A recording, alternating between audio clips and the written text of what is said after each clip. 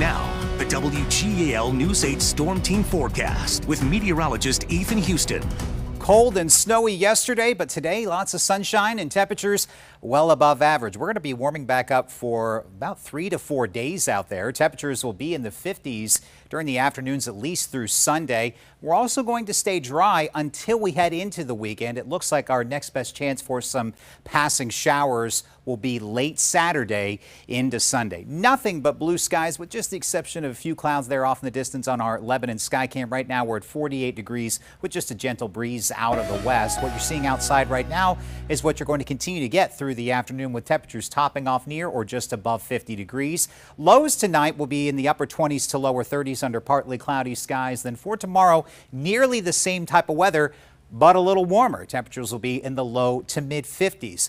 We had a chance to see our first measurable snow yesterday, but it didn't happen out at Harrisburg International Airport. Yes, we're later than average, but we're still far from the records. The latest ever measurable snowfall in a season was back in 1890, and it didn't happen until late January. Super Doppler live radar is dry, and I've also turned on the satellite. You can see the clouds are eroding from south to north, and where we are seeing the sunshine, it is warm. Right now it's 50 in Carlisle, where we still have some clouds in Selinsgrove. It's 45 degrees. Winds are starting to turn out of the west or out of the south, and you can see that milder air off down to our southwest. High pressure is building in across the region, making for pleasant weather. Dry weather will be out there through the rest of tomorrow as well. Then a storm system will develop across the Great Plains and move into the Great Lakes region for the weekend.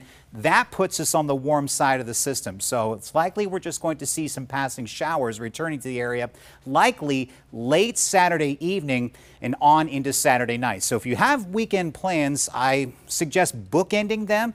Either do something outside Saturday morning or Saturday afternoon, or Saturday afternoon on into Saturday evening, because Saturday evening into Saturday night into Sunday morning is the best opportunities for us to see some passing showers. So temperatures staying warm through Sunday, and then as the storm system pulls away, we'll get a shot of seasonally colder air. Highs return to the low to mid 40s starting on Monday. Then we got to pay attention to the track of a storm system for mid next week. Could bring some rain or snow to the area Wednesday.